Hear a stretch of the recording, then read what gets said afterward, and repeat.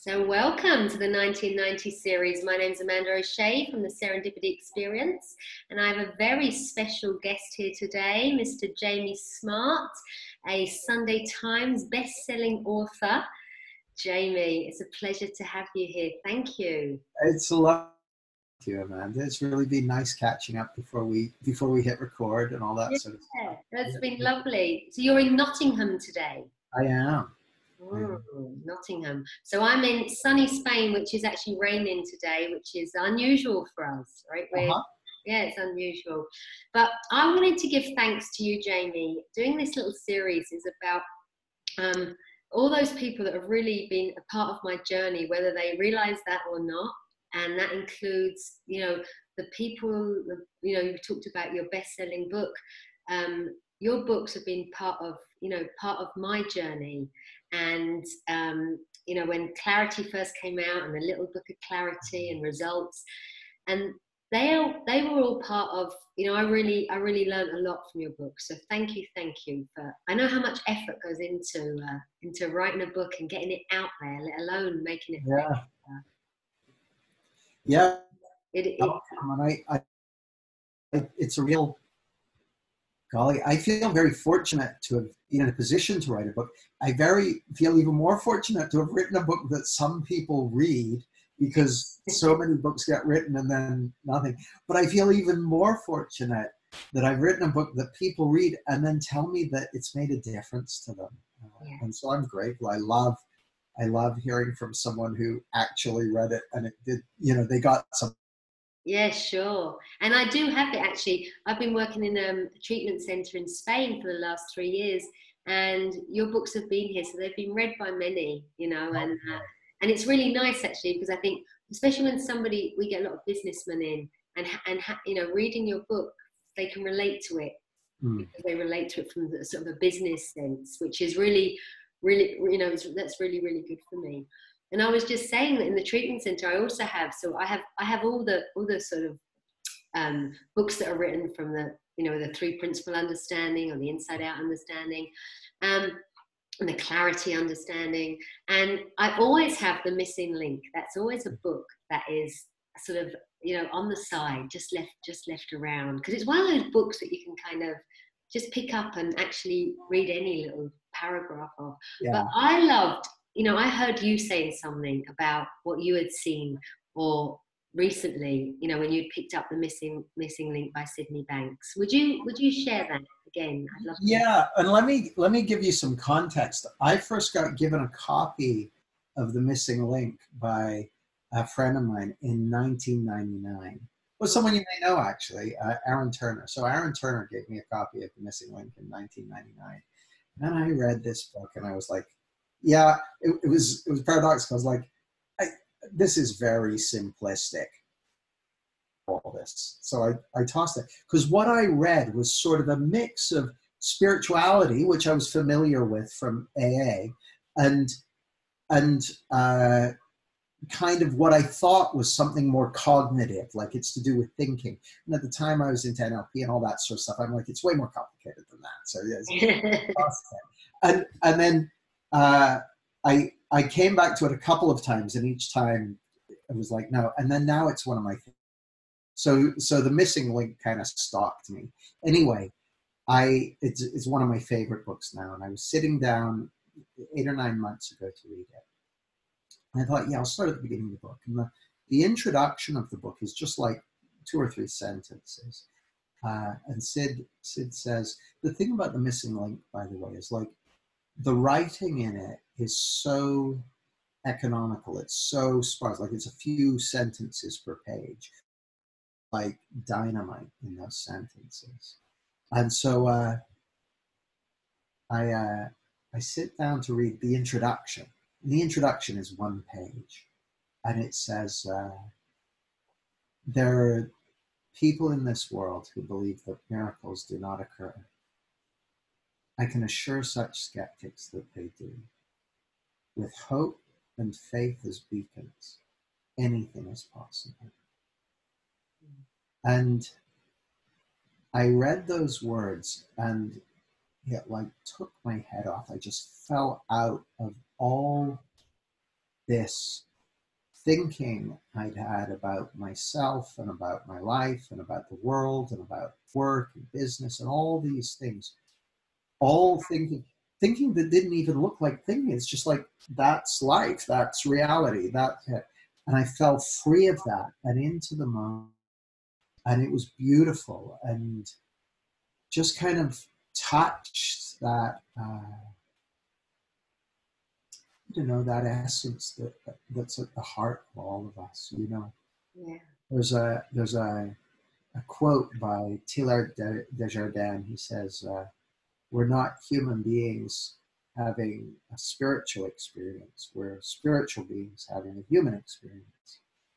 But that's how it looks to me. How it looks to me is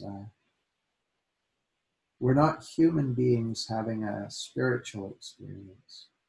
We're one spiritual being having 7 billion human experiences. And what happened, what it seems like happened, is for a moment, I fell out of that, separation and Jamie-ness and all that stuff, and fell awake to the truth of who we all are. And it seemed to last a long, long time, but it was probably about a half a second or something. That's the magic, huh? Yeah. That's the magic. But when I kind of came back to what we laughingly refer to as my senses, what I saw was, oh, you're going to have a beautiful life, work you love, and you don't even need to know how that's going to happen. And that was shocking to me because that's so in opposition to a lot of how I think on a day-to-day basis and make a bit of strategy and make a plan and all that sort of stuff, which is all good. There's nothing wrong with that. But I really, really heard, I don't know, I just saw that there, for all of us, there's a kind of a bigger hand guiding us or something. And Amanda, if I look back over my life, if I'm being really, really honest with myself, my whole life is probably turned on 6 or 7 chance or insights that happened when I wasn't expecting them. That had me throw myself fully into this understanding, that had me fall in love, that had me move from Canada to the UK, that had me quit my job and become a trainer. Like, it was probably 6 or 7, maybe 8 occurrences or insights or whatever, despite all my planning and all that sort of stuff. And it just really struck me in those words, faith and miracles and that sort of, that's not even my language. I don't really groove with that stuff, but it, like, you could put me on a lie detector and, if you were to ask me what's true, is it true that you're going to have a beautiful life and work you love and you don't even know how it's going to happen? Is that more true? Or is it more true that you need to figure things out and make the right moves and that sort of thing? Like, it's a no-brainer. The first one. And then I go and act like it's the second one, but it's the first one. And isn't that good news, for everybody? Like, well, sure, good news for me. I don't know. Everyone else can decide what they think about that, but it looks like good news to me for everybody. Yeah. I see there's like this one like puppet hand, and 7.5 billion little puppets, but there's just this one kind of hand, and then we're all kind of, being busy and getting on with it, but actually it's all coming from that one puppet hand. Yeah. So what do you think of the whole free will thing? Oh, I don't know. I go back and forth. With it. Is the free will, the illusion of free will. Where does it? Sometimes it looks like, we have free will, and sometimes it looks to me like, I don't know. Is it just just what's happening? Is there just will?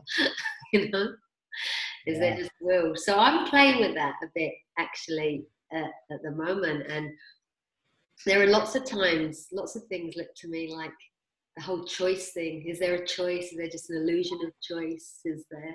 So there's still stuff that I play with, and sometimes this looks like it makes sense to me, and sometimes it doesn't.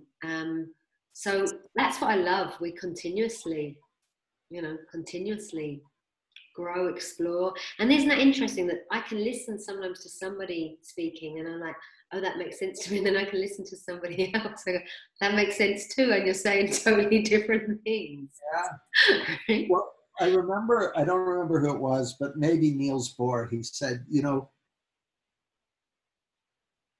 at a shallow level, the opposite of a truth is a lie. You've got true and false. He said, but at a deep, deep level, the opposite of a deep truth is typically another deep truth. Yeah. So we're always, we're here. And well, I don't know. I don't know if his statement was a shallow truth or a deep truth. So, but I love the exploration. I still love it, Jamie. I love it, even though it's been, I don't know. When I first got introduced to this stuff, it blew my socks off. I had one of those like, oh my goodness. And I still have a passion. I really have a passion, even sharing it, talking about it, hearing it, today, but also really getting on with just life, in its normality is where I see it fits best for me. And I love that. And I heard a lot of that really from the missing link. I heard a lot of that pointing you back to just good old fashioned common sense and then get on with it, and that's the difference for me. That's what was special with this was, for me, it answered all the questions. It answered all the questions about human behavior, really. Not that I condone or sort of what I would call bad behavior, but I understand it and I understand where it's created from. And so I'm so grateful. I'm grateful to you and to all the people that you've trained up who are sharing that message and the things that you do that make it easier for all of us. And and yeah, to Sheila who heard it from you and blah blah. It's like I had a chat this morning with or yesterday with Steve and Desborough, and I was like, it's like pay it forward. I love Steve. Yeah, me too. We did a retreat. He was one of the facilitators on a retreat I had earlier in Spain, and nice. I was like, we're just like paying it forward, right? That's what it feels like. Just keep paying it forward. And so I love the similarities. I love the similarities that I see within like the 12-step program and the fellowships. And, at their core, what they are is like really being there for each other and paying it forward. So I love that. So thank you for everything and being here today. And yeah, thank you for being part of the 1990. Oh, it's a pleasure. Thank you for inviting me, Amanda. Thanks for that's good going. For reading the book and keeping the book going. So yeah, good stuff. Jamie, lots of love to you. Love, Amanda. Bye. Thank you. Bye, everybody. Thanks for listening.